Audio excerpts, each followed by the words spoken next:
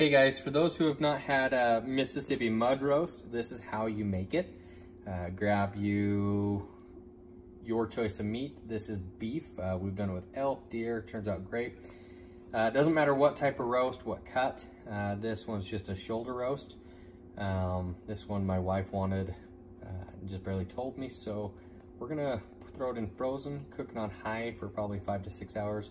You can do low for anywhere from 4 to 6 on one that's not it's not frozen. So start with the roast. If it does have fat, do the fat side up.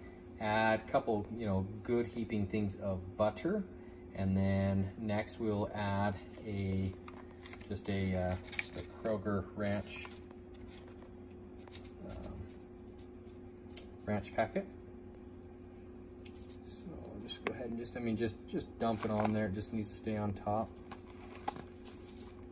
The butter will melt it and really spread it out. So, okay. And then I will be right back. I'm gonna go grab the au jus gravy mix, will be the next step.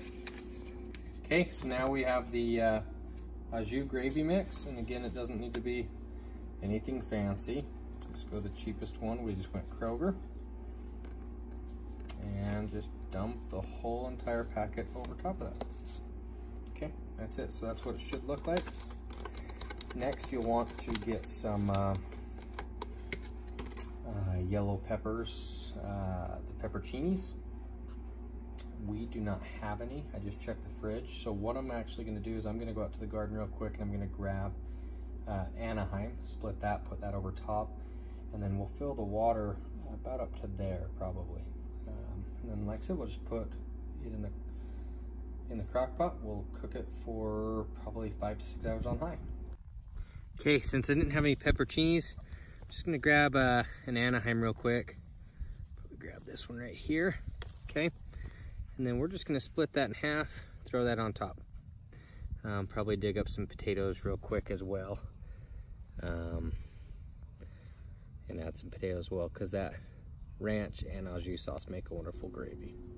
Okay, so we have the Anaheims that we just picked, as well as I hurried and picked some fresh red potatoes. Kind of sad since we're mid-September and garden's dying off and we've already started to harvest some of our potatoes. So anyways, so I will get this in the crock pot on high, probably, let's see here, it's 2 o'clock, so do it till 7 o'clock. We'll plan on eating. I will show you the finished product when it's done, guys. Well, it looks like the family beat me to it before I could get a, sorry, it's steaming up the camera, before I could get a finished photo, but this is the roast. Looks like my wonderful, beautiful wife completely butchered it, cutting it, but anyhow, so this is the finished product, guys. Delicious, you gotta try it. I'll put the recipe in the comments.